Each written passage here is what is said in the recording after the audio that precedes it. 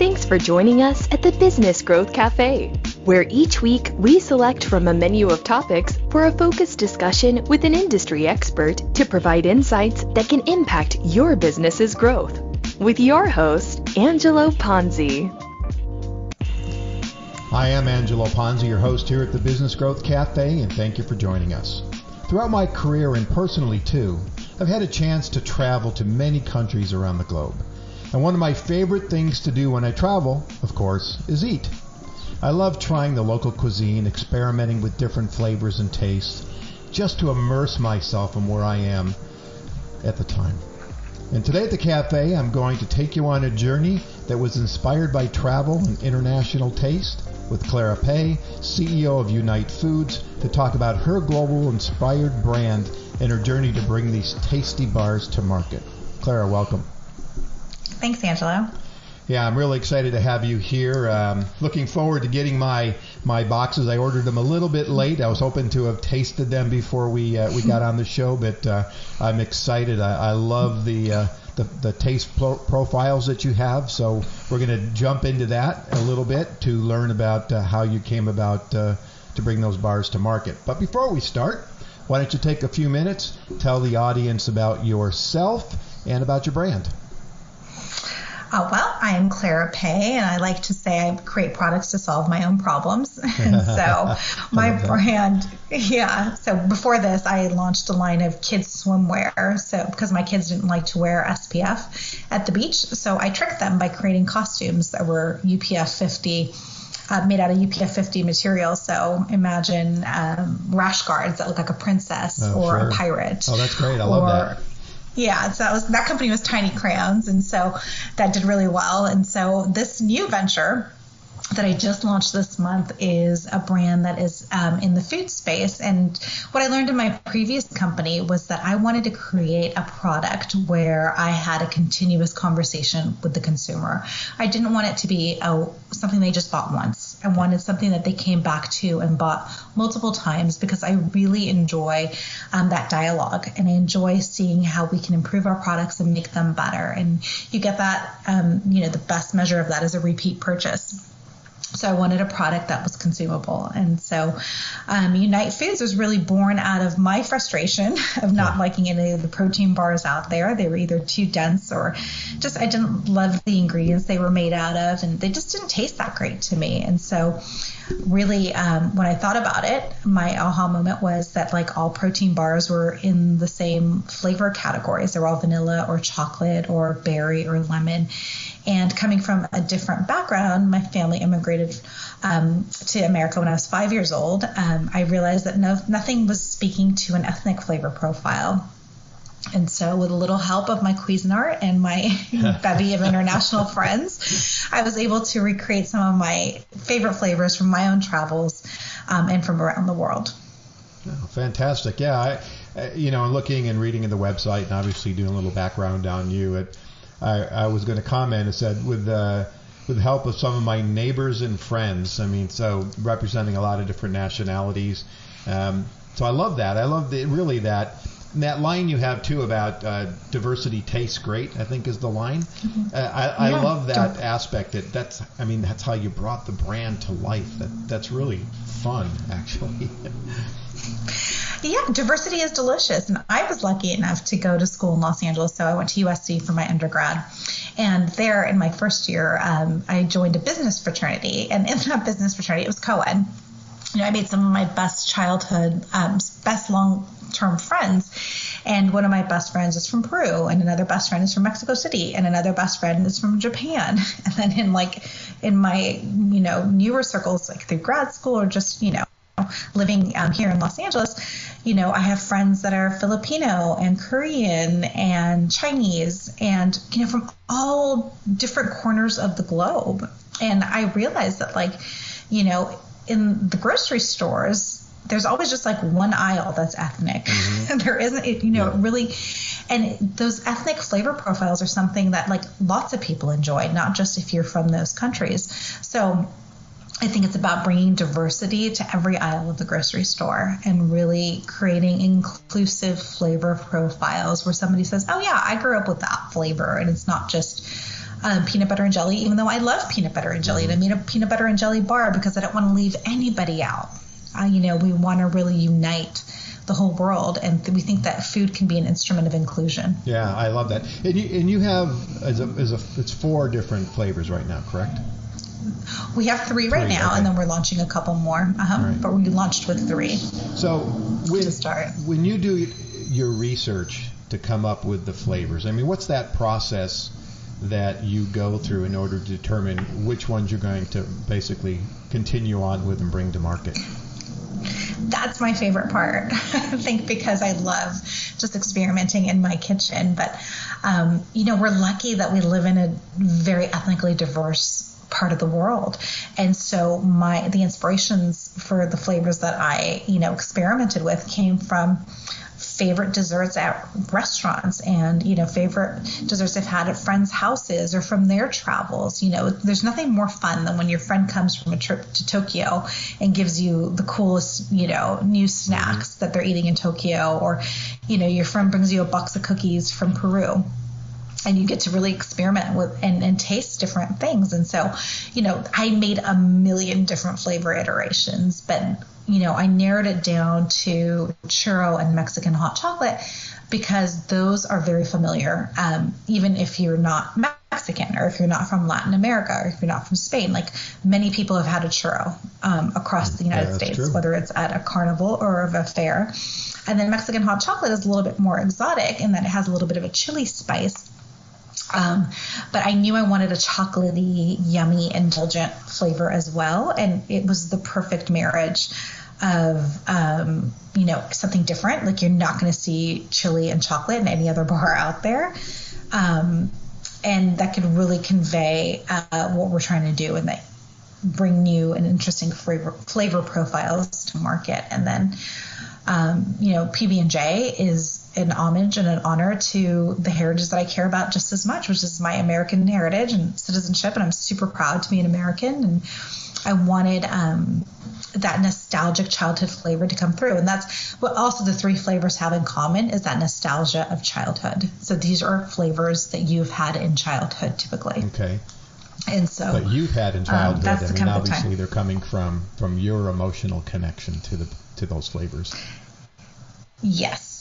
Okay. Yeah. And, the greatest compliment, I got recently on social media was, a girl was posting about the bar, and she said, the Mexican hot chocolate, for example. And she said, it tastes just like my abuelita's hot chocolate. And I was like, check box, we hit it.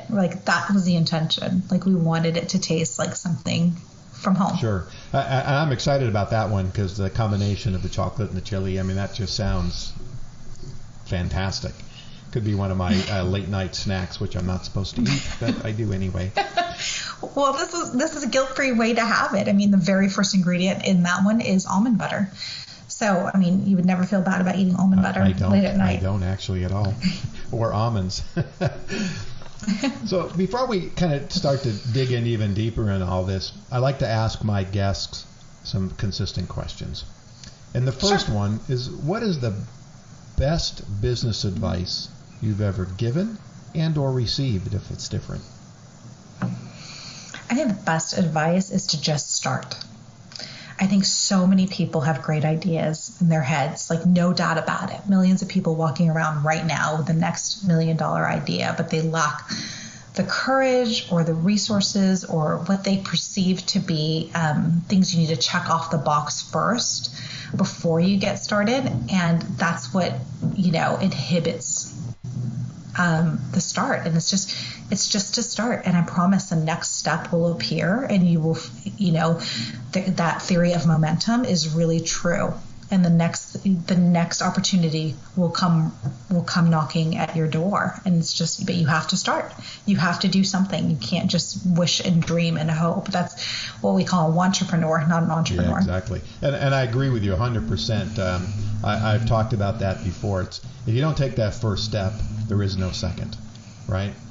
So my other question is you're growing this business. What keeps you up at night? COVID, aside from that. Yeah, exactly. And I'm sure it's had a huge impact on some of your marketing strategies and things like that. Well, we launched the first week of March in our expo that we were supposed to launch at, which is Expo West, which is the largest natural products expo in the whole world, was canceled less than 24 hours before it was sent to start. Yeah. And so that set shockwaves throughout the whole industry. And that's where we really were going to make our debut. So like what keeps me up now is like, how are we going to, short of an expo, how are we going to get in front of the right people to take notice? And what really has surprised and delighted me is that this industry has been so amazing about trying to help emerging brands like mine that we've been actually given a voice and a platform and an opportunity to talk about it on industry podcasts and with decision makers and people that are head of merchandising at some of these grocery stores. They've been graciously offering their time for us to allow for a pitch. So it's been great. Oh, wow. That is fantastic. And obviously we're all, you've heard this 1,000 times already, we're all in this together. And I love the fact that these distribution channels, if you will, they're coming and allowing you to continue to pitch and to expose them to the product during all this craziness. Yeah, they've done a good job with that. Okay. So my last consistent question is this. As a business owner in your journey as an entrepreneur, if it was a book, what would the title be? Grit. Just really having the grit and tenacity to just continue, because something always goes wrong. My expo was canceled, for example, but it's weathering those storms by finding creative ways to accomplish the same things. And whether, it's an unexpected hit to something or you lose a key person, it's just having the grit and the tenacity to know that you can get through, you will go on, and it's just about seeing the opportunity and the abundance. I always say that there's two things. There's either scarcity or abundance, and they're love and fear. And if you lead with abundance and love, then you can always cover the fear, and you get that encouragement to go on. And so there will, even in this COVID, there will be tremendous opportunity if you're thinking about it, and if you're taking the steps now to really figure out what are the new industries that are going to be created because of this. Yeah, actually, some friends of mine and I were putting on a webinar tomorrow, and the basic title is Navigating, today's storms to, survive, tomorrow's sunshine. That's not the title, but that's what came to mind when I said it. Yeah. And to your point, this will pass. History shows these kinds of things do pass.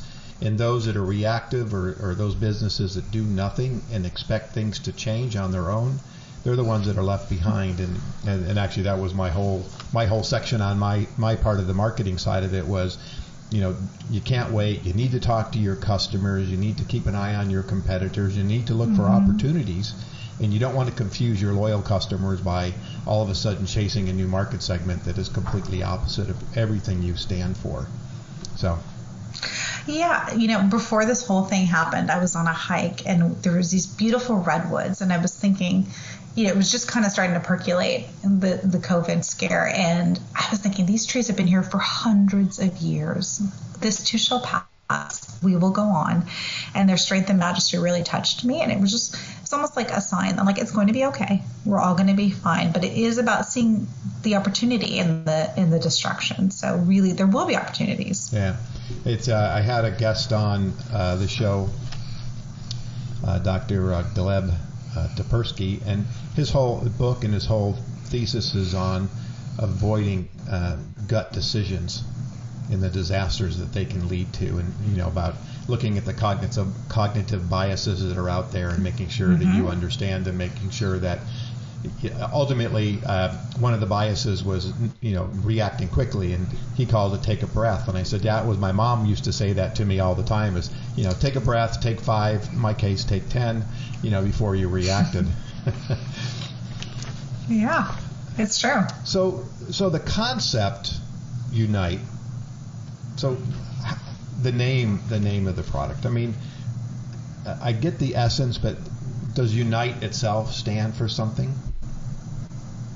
Yeah, it sure does. when I was thinking about naming the bar, I was trying to think about what was I trying to accomplish.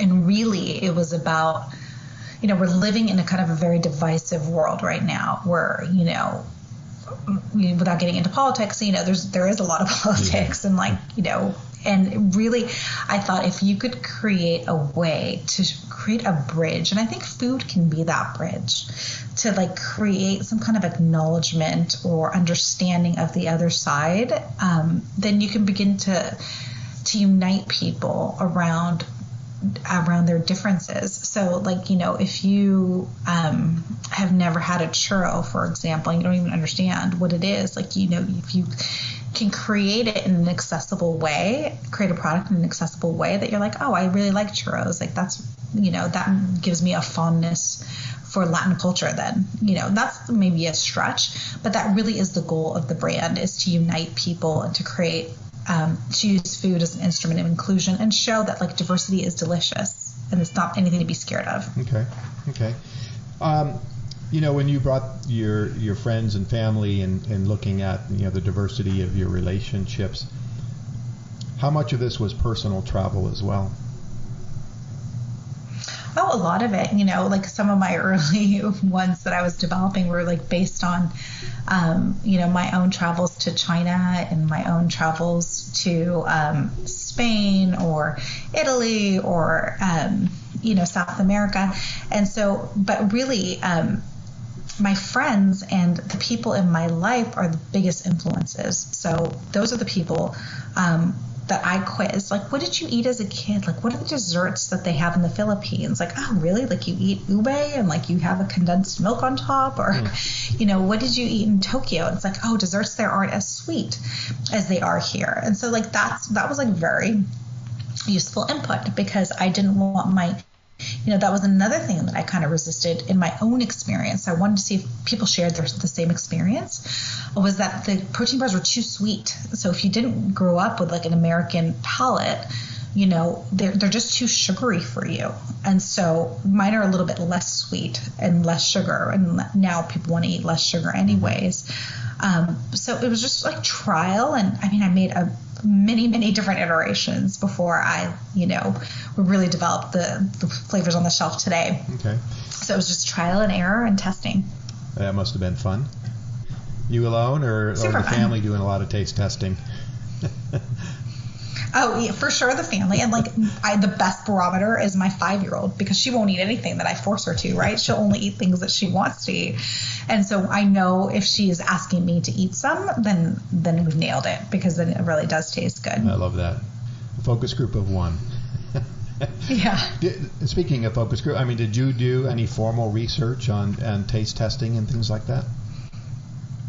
No, I did a little bit, but not so formal. But I'm lucky that I'm in a group called Vistage. Sure. Here in Southern California, and so I worked with my Vistage teammates for from inception of the product, and then also I'm in another group called YPO, and so my YPO friends also influenced it, and then just friends and me. So I think I had an official focus group of probably around 30 or 40 people, just people close to me and around me, but also people that would tell me the truth. Yeah. That weren't were interested in just faking it. Well, I love that. So many times I've talked to companies over the years in my career, and it's well, how did you come to this conclusion on this product, and who did you talk to? And it's no, we just did it internally. We think it's great, and we're going to roll it out. And I've worked on quite a few, everything from household cleaners to ski boots to in the action sports industry for a long time, and there were a lot of products that should have never made it to market if they had only listened to their consumer. And again, I always tell people it doesn't have to be expensive and it doesn't have to be massive. You just have to get it out of your own decision making in your own head to allow others to do it. Speaking of Vistage, a group of us just presented to a Vistage group a new concept that we're working on, and one of our members is a member of Vistage, and so they allowed us to go in and they gave us some great feedback, just like you had. So for us, it was 20 people in the room, but it was enough insights allow us to make a few tweaks and stuff of the presentation that we were working on. So launching a new product on the road to success is never straight. There's bumps and turns and lefts and rights. And so what has been the biggest challenge for you in bringing this product to market? I think, once I found a co-packer, that was a big first step. And so having a quality co-packer that could scale with me, that could grow with me, that wasn't just, a small kitchen where if I got a big order tomorrow, they couldn't fulfill and I'd be at ground zero. That was the first major hurdle. And then I think that developing the production ready formula, that took a lot longer than I expected it to. And so, but I'm grateful for that because, somebody asked me, a broker asked me, so what, you started with a formula and then you ended up with this product. And my question to you was like, well, what have you sacrificed to get to the finished product? And I was like really perplexed by that. And I said to him, I was like, well, nothing. Like, I'm not going to sacrifice anything. Like, it's going to be a product I feel really good about and is going to be really tasty. And I think that he was like surprised. And I think a lot of people start with like an ideal and then they get told like, oh, you can't do this or you can't do that. And I was very rigid in what I knew I wanted to deliver to the market. And that was like a protein bar that was wholesome, that was natural, that was full of great ingredients, that tasted great still. And it wasn't, chocked full of artificial things or it didn't have crazy amount of sweetener to make it palatable. Mm-hmm. And so I feel really proud about that. But that process took longer because, it was just like I took them, my formula, and then they had to make it production ready. And so there were many, many iterations even after I had a formula. So it was just that time that it took, but it was worth it because to me, it wasn't worth it to like put out a mediocre product. Like I knew it had to be something I would eat myself and be proud of. Mm-hmm. How long did it take from, sitting around the kitchen table and said, I have this idea, to the first ones that rolled off the line? Oh, about 18 months. 18 months. So that's pretty quick, actually.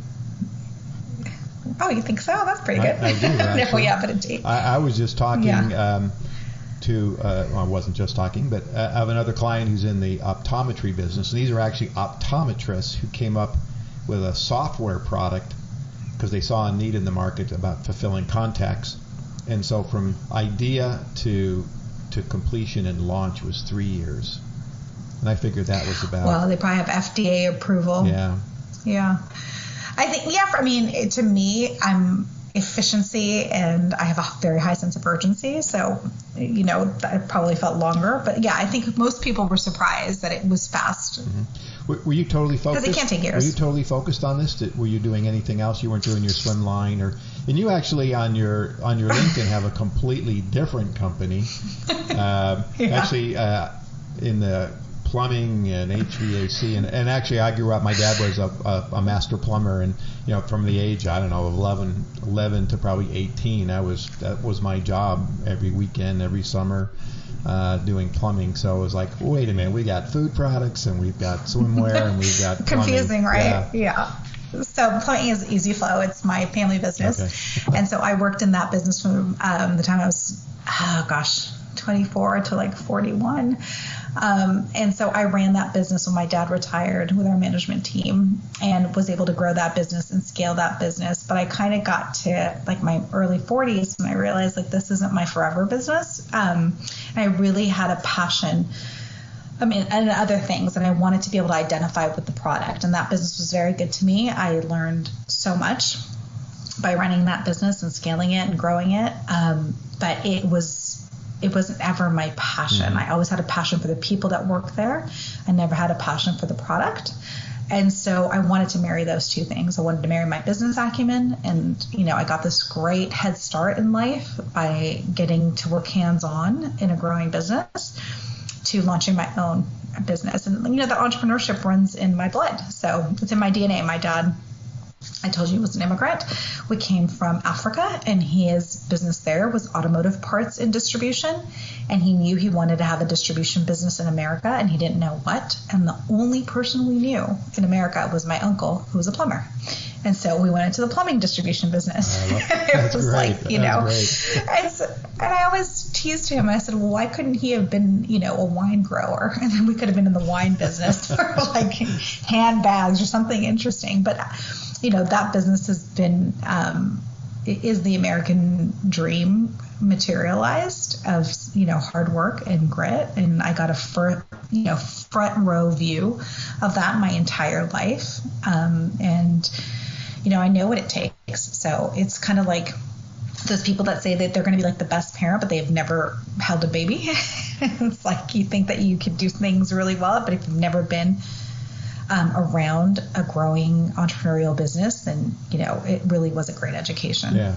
I have a similar upbringing, and I've told this story many times, but, my dad, first generation, born here, first Italian, had to quit school right after the 8th grade. He was like the third in line of 15 and had to help, feed the family. And around somewhere in his mid-30s, he decided to become a plumber and passed his test. And, he had that business forever. So I saw that growing up.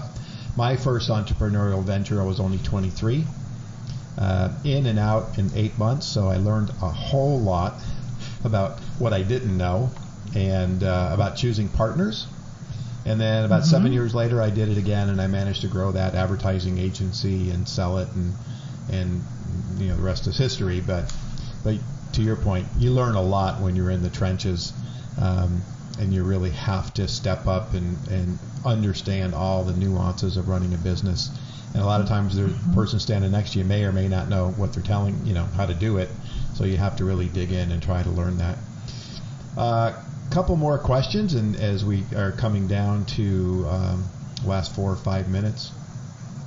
So right now you're selling online, but you mentioned you are talking to other distributors. And that's the vein though. You're not going to be strictly online sales. You want to move into the mass merchants, the discount stores, those kind of places, sporting goods. Yeah, absolutely. Our product is a natural fit for the natural products industry. So places like Whole Foods or Sprouts or, the fresh markets in the Southeast, like those are great fits for our product. And so we hope to be in retail. We think that, consumers experience this product best in retail because they're able to look at the product and touch and feel it and hopefully put it in their basket. But that is our strategy. Yeah. Okay, fantastic. And then, and again, still a young company, but what kind of consumer outreach have you been doing? What kind of marketing programs do you have in place? And so we just launched 3 weeks ago. So we are definitely just getting our hands wrapped all around that. But we have a great influencer program here in Los Angeles. We have about 50 brand ambassadors that are creating content for us and using the product and posting about it on social media. And so that is one aspect of it. We also have a PR lady that works with us from New York, and so she's generated a lot of interest from the food trades and from traditional media. And we've been on a local news station on KCAL 9. We were featured for a Women's History Month segment, and so that got us some nice publicity. But really, it's about people discovering it.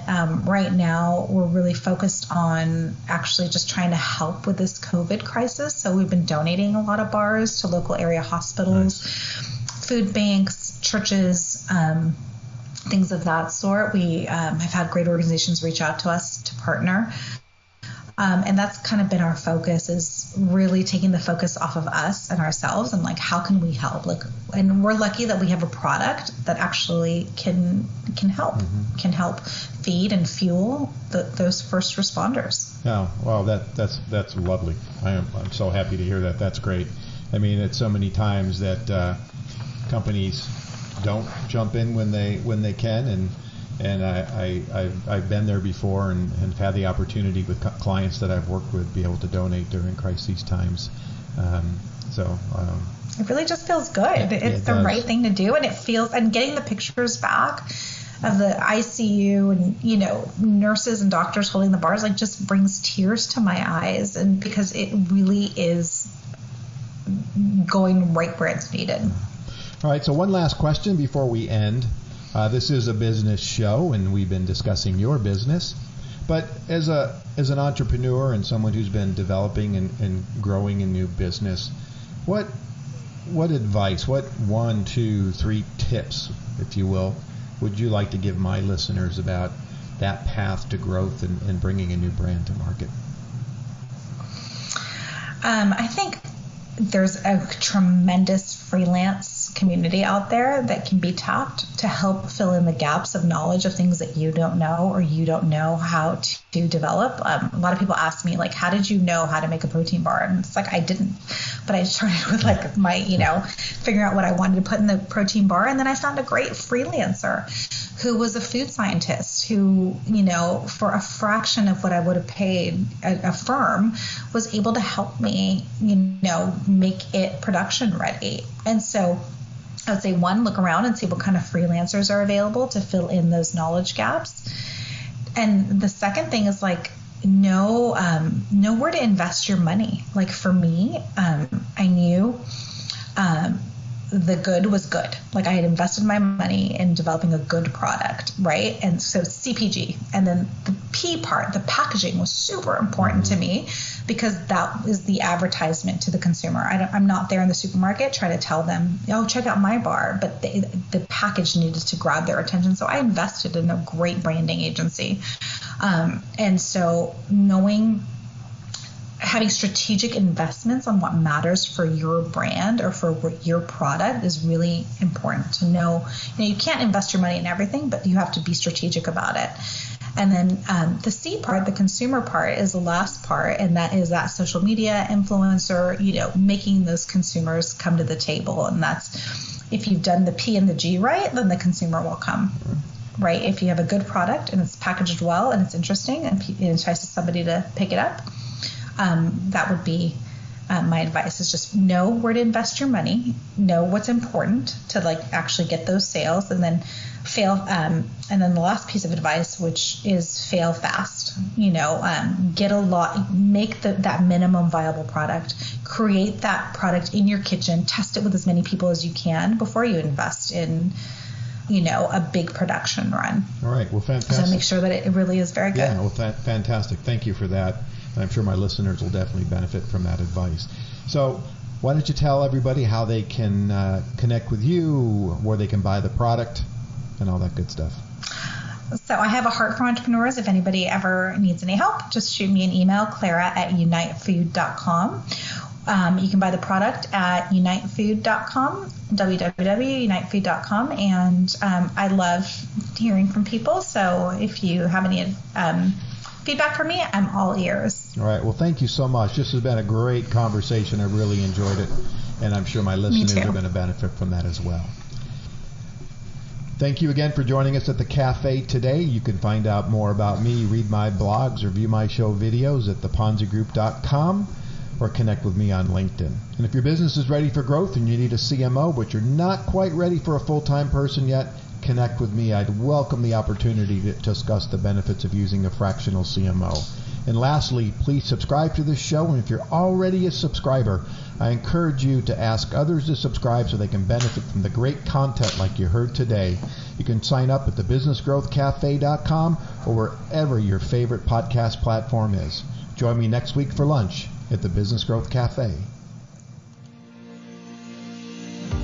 Thank you for listening to today's discussion at the Business Growth Cafe with your host, Angelo Ponzi. Take a moment to subscribe to this podcast and visit our website at www.businessgrowthcafe.com. Read Angelo Ponzi's blogs at www.theponzigroup.com.